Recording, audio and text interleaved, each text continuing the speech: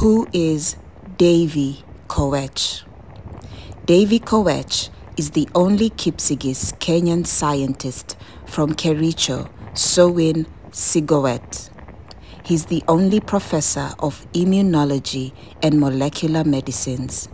He was ranked among the 500 greatest geniuses of 2021 globally.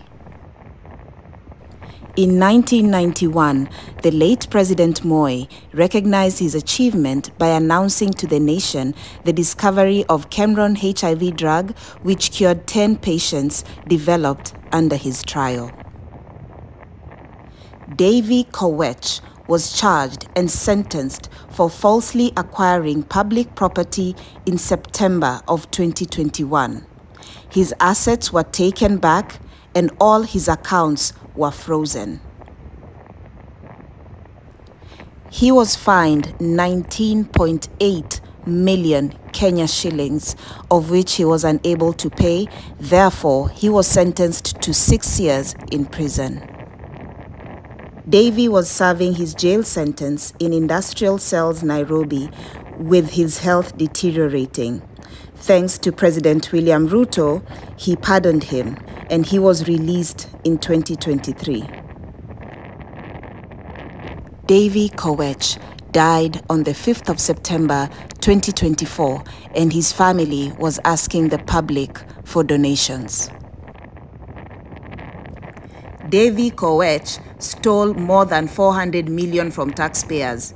He was convicted and taken to prison. When Ruto became president, he pardoned him.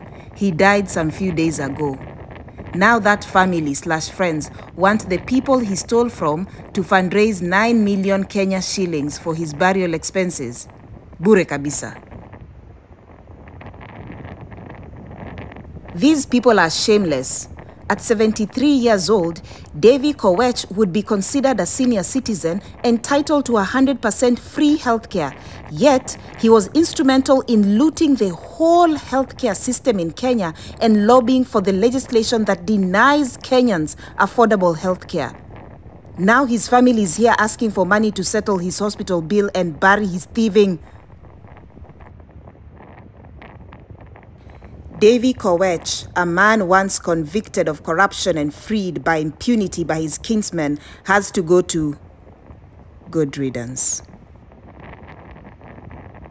Huyo anje ameita Davy Koech a Kenyan hero.